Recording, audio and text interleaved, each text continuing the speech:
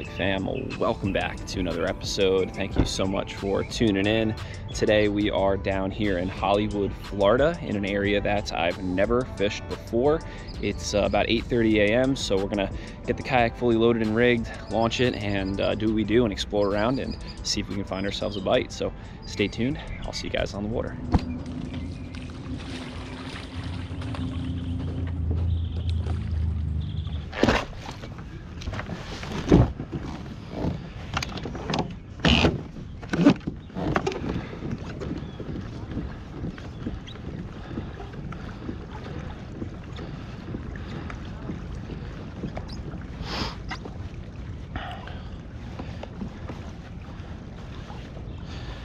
All right, we just launched and it's a little after 9 a.m.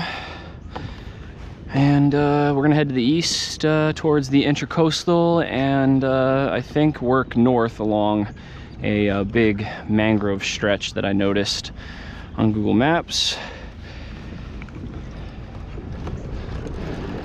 I'm gonna start off by tossing around a little FishAholic dark matter pulsar popper.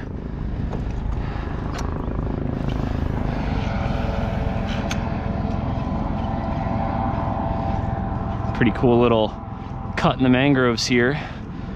No fossil fuel vessels, so we can venture up that way eventually if we want to.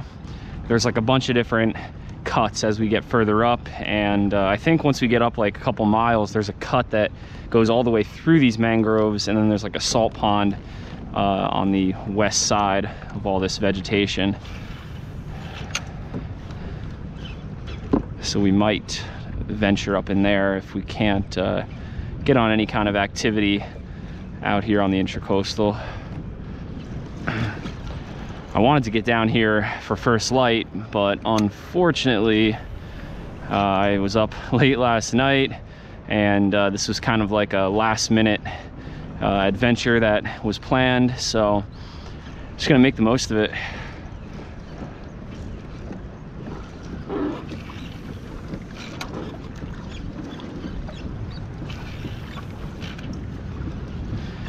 We've got, wow, 82-degree water temps. That is really warm. Up in Stewart, Palm City area, where I currently live, it's been hovering around like 75, 77.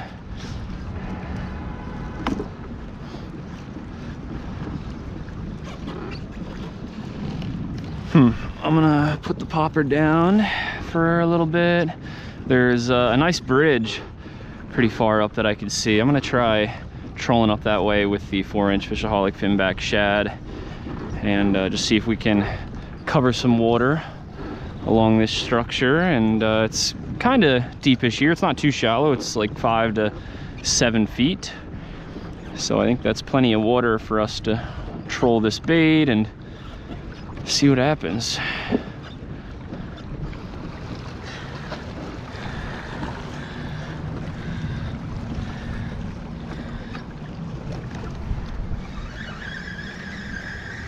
I like the look of this little cut right here. Definitely worth a cast inside there. Oh yeah. Ah, shoot. Almost snagged some rocks that are there. Oh, just had a bite. Something took a whack at the shad.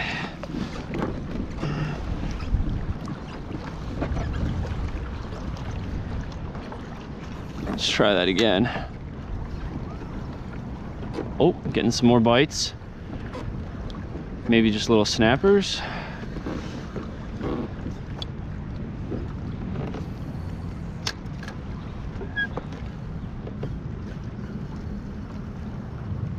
Oh yeah, I'm getting whacked like crazy here.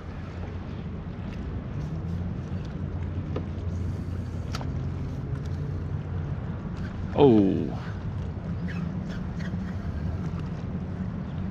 I'm kind of curious to find out what these fish are that are giving me a bunch of bites.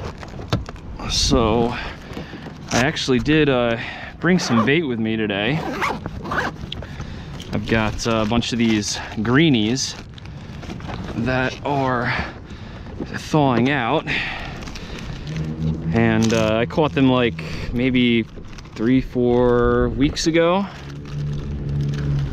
and I'm just gonna take out a couple and cut a bunch of them into little pieces and toss them in there, and then I'll put some little pieces on a little hook and see if we can get bit.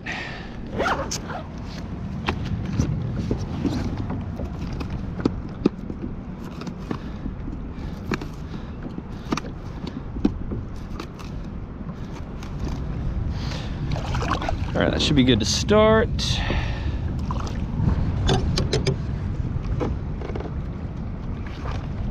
And then I've got these really tiny little hooks in here, like that little guy. That'll be perfect. All right, let's chum the waters a little bit. I'm gonna throw this little chunk on the hook.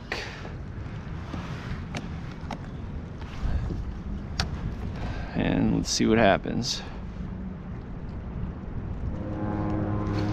There he is. All right, skunk is out of the kayak. Found ourselves a little mangrove snapper.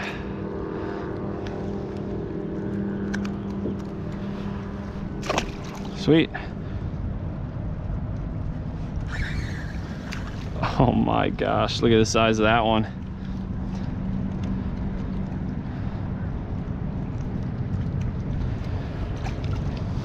Let's keep moving north and maybe find a different spot with some bigger ones on it.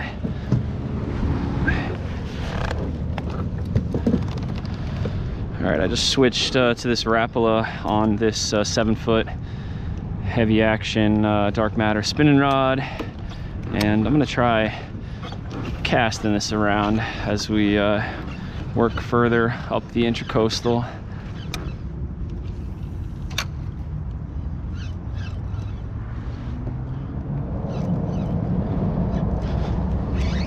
There's a fish, a little barracuda.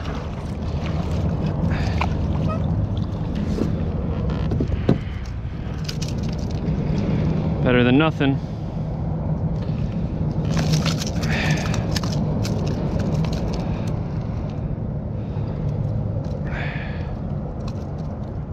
I was hoping for one like 4 times the size though, but maybe we'll find them.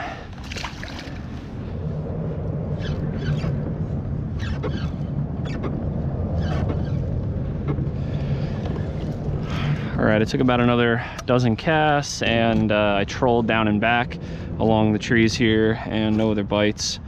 So I'm gonna clip off the Rapala now, and I want to try a shad along the bridge out there.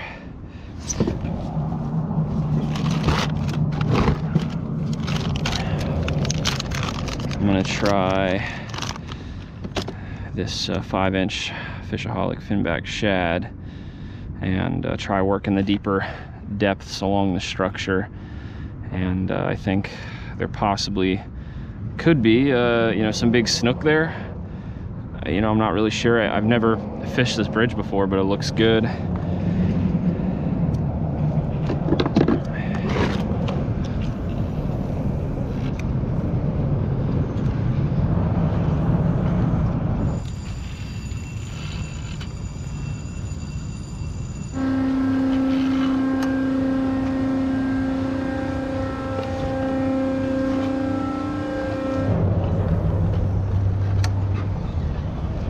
All right, we fished all the way around with the shad and no bites. So I'm gonna tie this up. And what I wanna do is, I'm thinking, you know, if we chunk the rest of these little greenies that we have, we could tie off and really heavily chum this area next to the bridge, and maybe we'll be able to get some big snapper or whatever wants to eat chunks of greenies. So let's start chunking this up.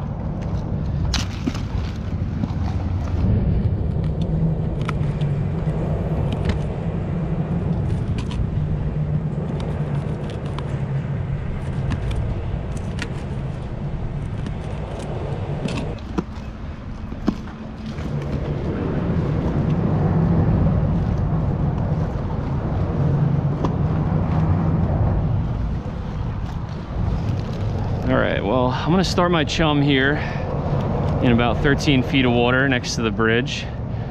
And unfortunately, the guy that, you know, raises and lowers the bridge, he came out and said that I can't tie off here, so we'll try fishing it without tying off. All right, that should be some good chum to get us started as that slowly sinks down to the bottom. Sorry for the noise, I really can't help it because of the bridge there with all the cars going over it. And we got the same little hook on that we were using before, but this time I added a little split shot to our 30-pound fluorocarbon leader. And I'm just gonna put on a little chunk like that.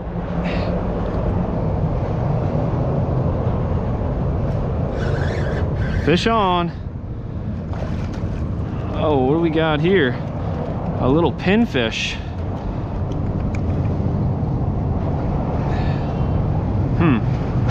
Should we keep him for bait? It might be a good snook or tarpon bait or big jack bait. We'll throw him back. If we end up catching a bunch more, then I'll probably keep a couple in the live well.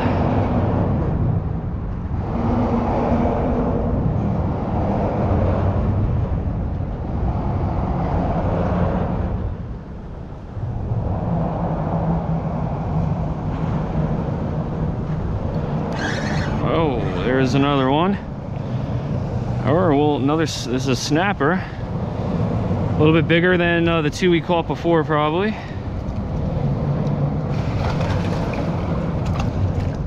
Oh, there's a good bite. Felt bigger than what it actually is. I tell you, these little snappers can hit hard. Oh, another one. As soon as it hit the bottom. Oh, look at this. I believe this is a little yellowtail snapper. Correct me if I'm wrong. Look how beautiful that fish is. Wow. I've never caught one of these. It's pretty sweet. Oh, there's a good bite. Ah, it's small again though. Oh, a little grunt. So another different species for today. This one is gorgeous. Look at all that blue on his face.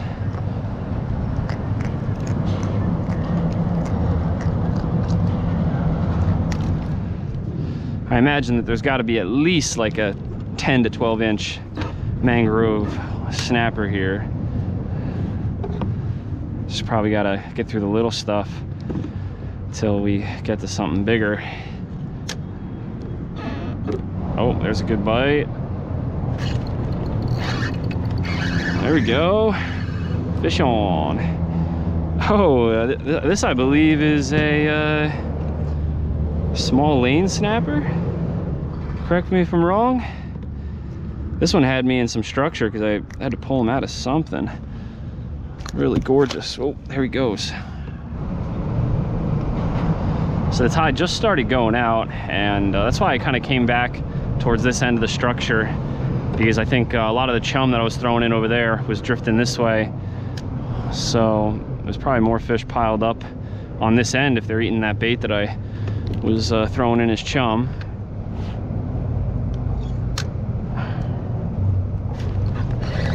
All right, that one crushed it on the drop.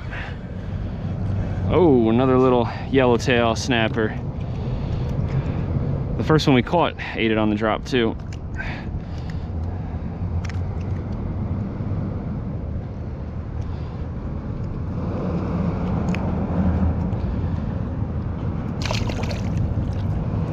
All right, so we only got probably like 20 or 30 more little pieces of bait in the bag because I used most of the bait to chum up the area to get these fish feeding. So we'll probably just kill the rest of this bait and then we'll switch it up and try something else.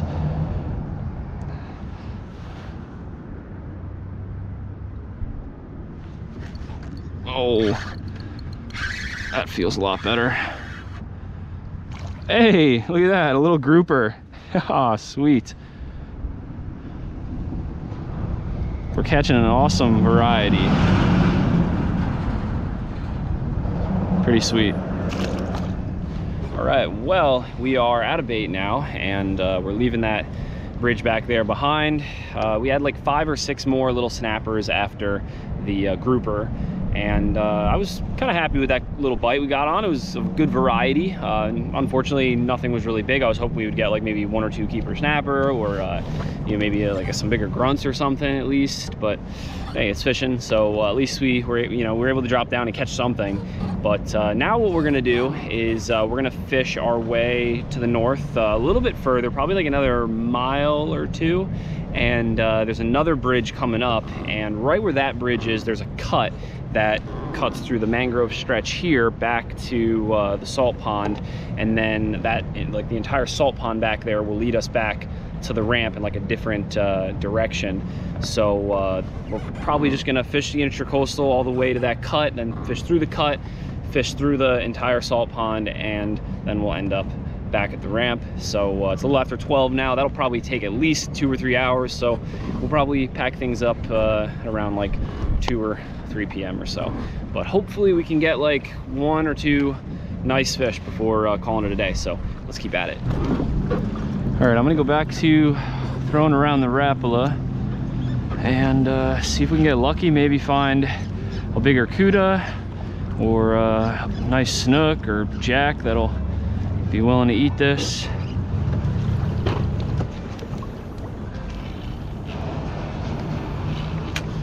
All right, well, we just fished probably about 40 minutes along the main intracoastal further north, and now finally we are here at this cut that goes to the salt pond.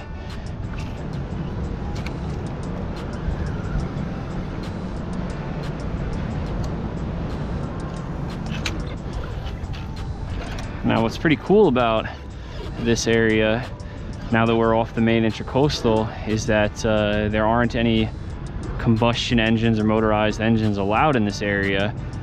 So it's going to be much more secluded, and maybe because of that there'll be some more bigger fish hanging out.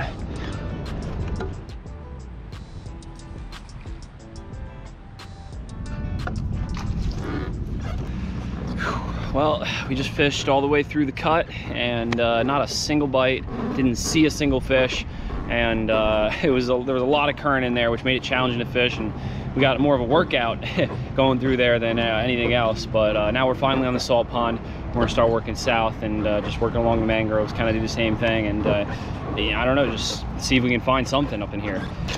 All right, so inside the salt pond here, I want to try tossing around one of these little 3-inch Z-Man swim baits. Hopefully there'll be just some snook in here that we can get to nail this little bait.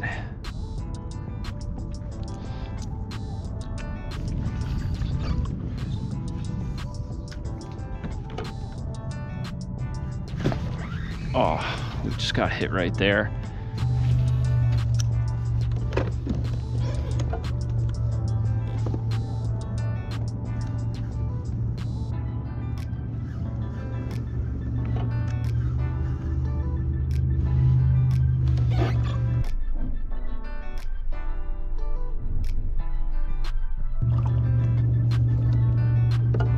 Had a follow by a really big fish. Not sure what it was.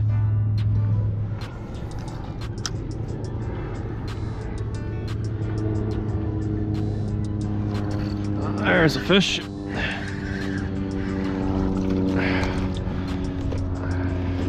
little bit bigger snapper.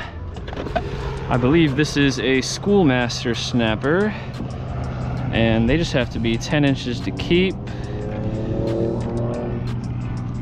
And he's just a little shy of 10 inches. He's like an 1/8 inch short. So I guess I'll just throw him back. All right, well, unfortunately, we just fished our heart out for the last hour through the rest of the salt pond, and now we're back at the ramp. and no other fish after that last snapper. And all in all, today was not a great day, but it was a very interesting day, catching a variety of different species. And I also did learn of an area where we could possibly catch some tarpon next time, because I saw a couple guys hooking into like some 40, 50 inchers on the main intercoastal, kind of in the same area like where we made the cut through to the salt pond. And I wanted to get a closer look, but I just kind of stayed back from a distance and observed, and they were using dead bait, and they were hooking into these fish. They weren't catching them. They had like 3 on in like 15 minutes, and they all jumped off. But I wanted to go over and look, but the boat traffic was just horrendous, because it was around like 1 p.m. and today is actually Easter Sunday, so it's crazy out there on the main intercoastal. So it was probably a good idea to fish the salt pond where motorized vessels weren't allowed today.